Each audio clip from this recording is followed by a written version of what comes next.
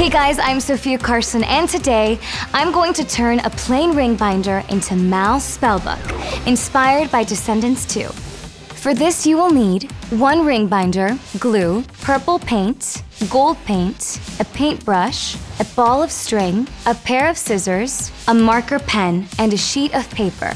Some of the steps are tricky, so if you need to, ask an adult to help.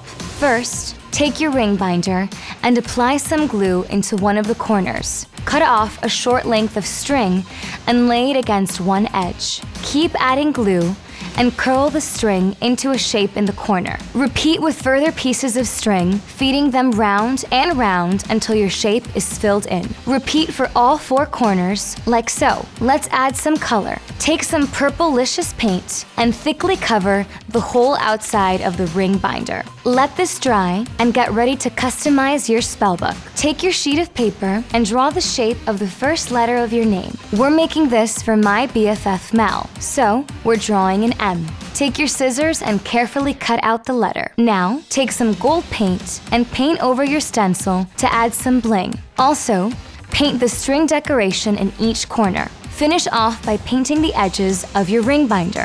When dry, carefully remove your stencil and there it is, your fabulous Mal spellbook.